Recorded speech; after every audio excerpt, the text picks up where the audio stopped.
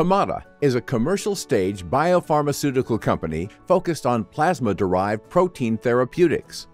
Our flagship product, Glossia, is the protein alpha-1 antitrypsin, also known as AAT, indicated for alpha-1 antitrypsin deficiency. With strategic focus on fields of unmet medical need, Kamada retains its global leadership in AAT research for additional indications. This video illustrates the mechanism of action of AAT and its possible therapeutic effects in various medical conditions. Alpha-1 antitrypsin AAT is a 52 kilodalton serum serine protease inhibitor that is produced mainly by the hepatocytes to the circulation and locally by mononuclear phagocytes and epithelial cells in the lung and the intestines. AAT is an acute phase protein with a major role in regulation of inflammatory processes. It is the most predominant protease inhibitor in the plasma. Its normal concentration is upregulated several folds during inflammation. Subjects genetically deficient for AAT have low circulating levels of functional protein and are at increased risk of lung, liver, and pancreatic diseases. Plasma-derived AAT has been in clinical use to treat AAT deficiency for more than 30 years.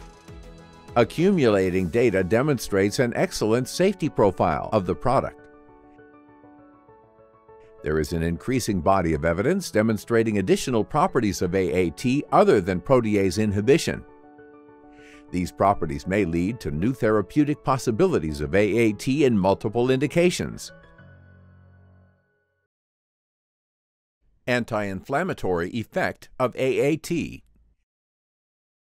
Inflammation is the method by which the immune system is recruited to the site of damage, whether the damage is caused by infection, autoimmunity, transplanted organ, and so on.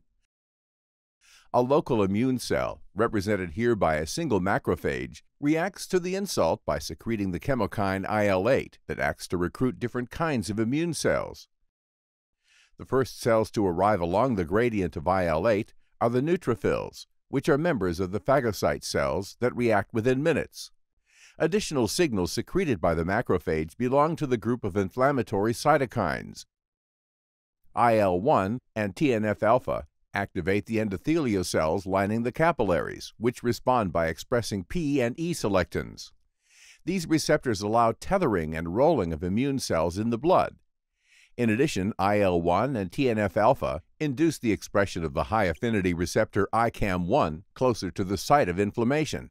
ICAM-1 mediates the firm binding of the immune cells to the endothelium, which is followed by increase of the endothelial layer permeability to permit the transmigration of immune cells to the site of inflammation.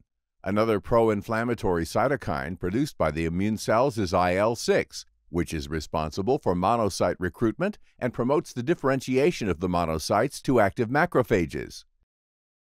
Intravenous administration of AAT delivers the drug to the site of inflammation, where it can interact with the local phagocytes, the monocytes, and macrophages. AAT attenuates the secretion of IL-8 and the pro-inflammatory cytokines and shortens the inflammatory process.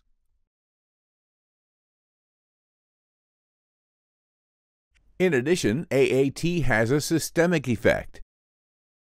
In response to an insult, activated local innate immune cells start to secrete GCSF, which enters the blood system through the capillaries.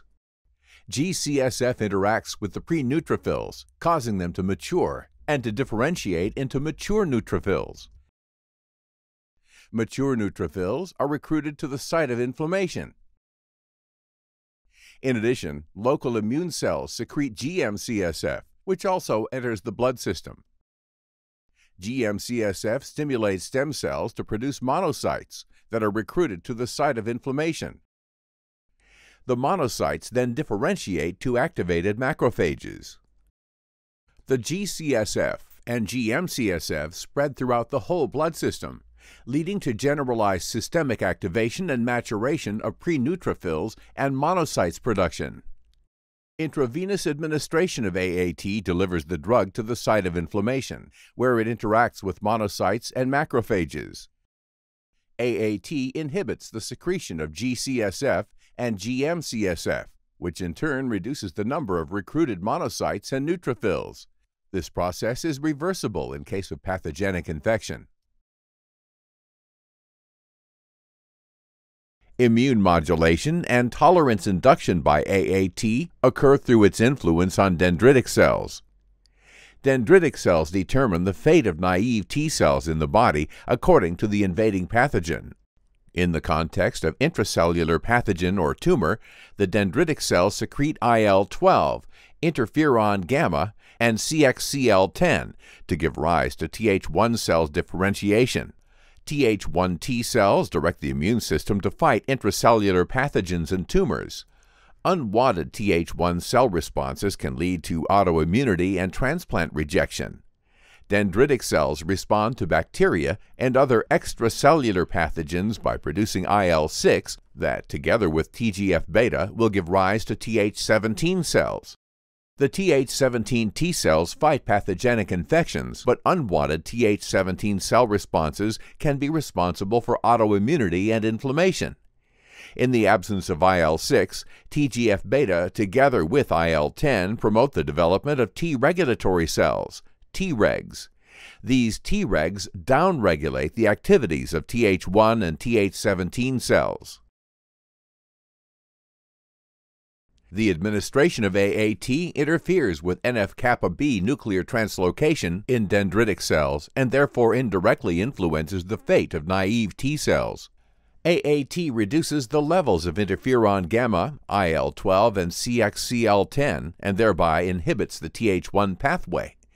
The levels of IL-6 are also reduced by the presence of AAT inhibiting the Th17 pathway. Without IL-6, TGF-beta, together with AAT-induced elevation of IL-10 levels, activate the T regulatory pathway.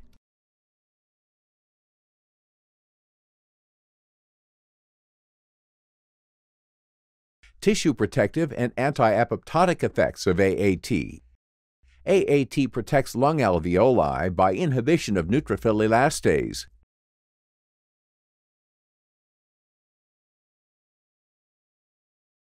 In addition, AAT reduces caspase-3-mediated apoptosis in lung alveoli. In the intestines, AAT preserves the barrier function of intestinal epithelial cells in vitro and in vivo.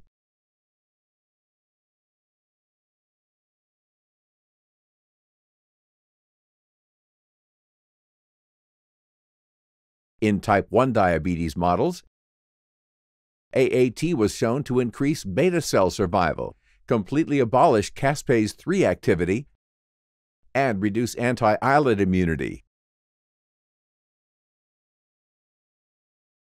AAT is a safe protein with multiple physiological roles that may lead to new therapeutic indications. It is an anti-inflammatory protein. It has a systemic effect on immune processes.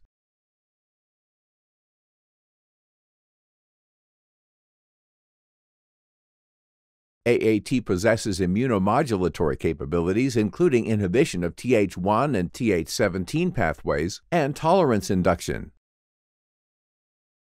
AAT has tissue protective and anti-apoptotic effects.